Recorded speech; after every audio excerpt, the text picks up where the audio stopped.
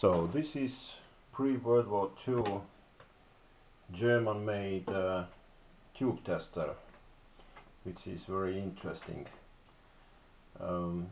Here are tube types which you can test, and each tube type has its own card. It's like a program, or like, yeah, it's like software for this tester. For example, let's take some very old tube. I have here Marconi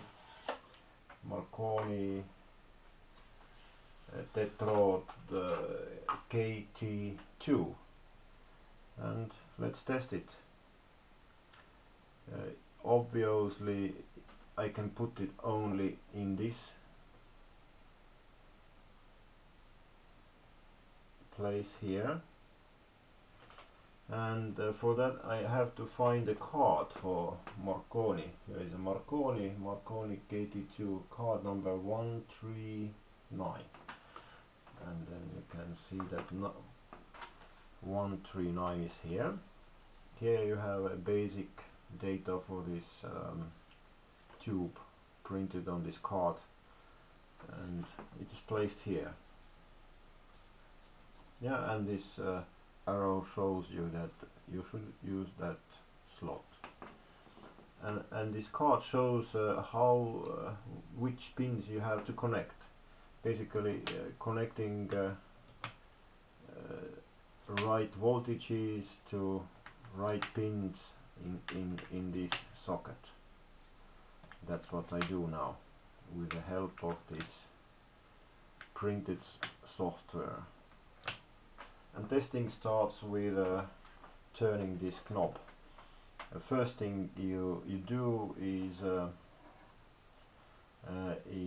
you test filament.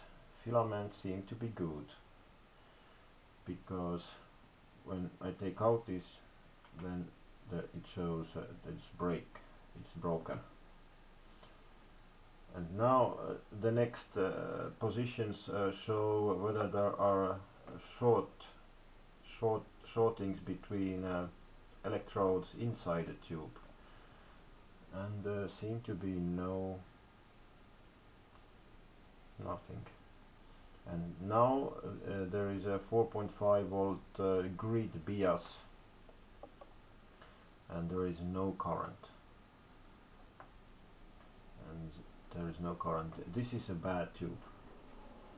This is bad tube.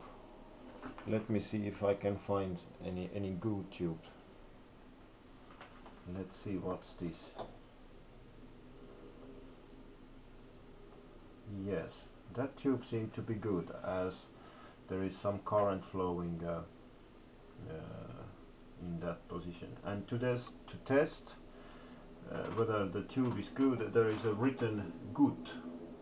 So from that place, in that range, the anode current is good, and that must be on 0 volt grid bias, no grid bias, and it shows that there is a 16 milliamperes. That is more than good.